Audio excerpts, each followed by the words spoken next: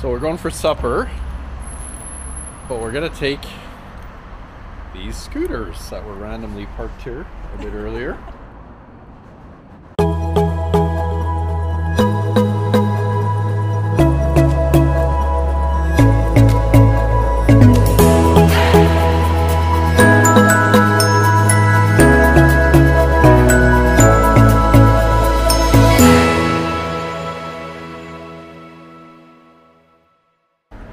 Our first full day in Lisbon.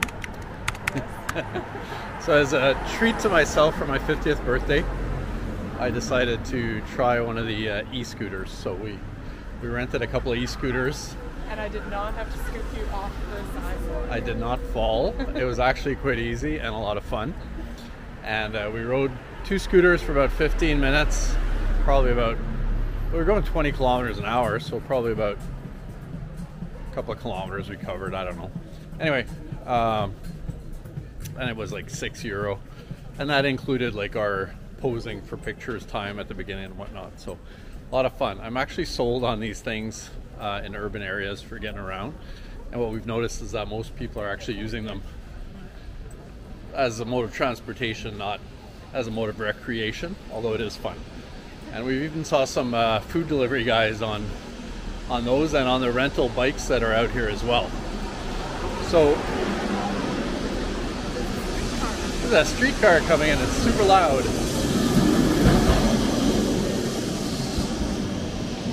We're a couple blocks away from the water here. Honestly, I don't know what the name of this part of Lisbon is, but it's clearly the more touristy part.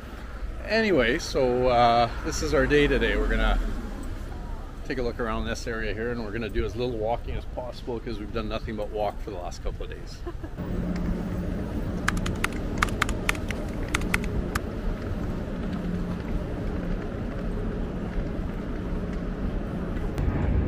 We had decided to make the trip from Porto to Lisbon by train. The tickets were easy to book online and were about €20 each for first class. The ride was 3.5 hours. The train was a little bit older, but it was still comfortable, and it got us there on time.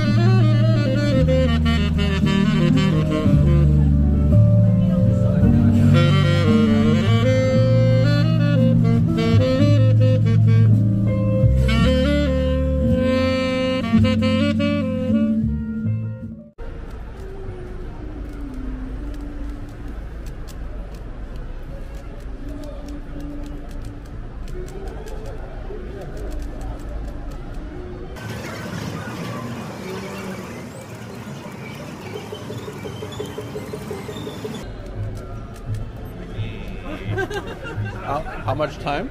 Minute 24.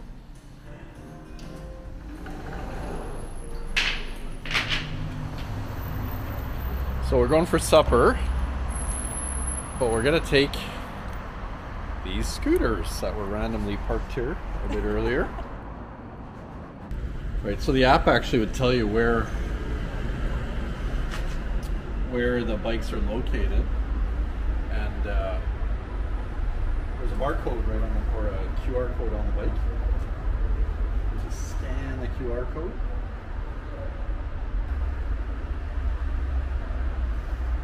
And then you're ready to go.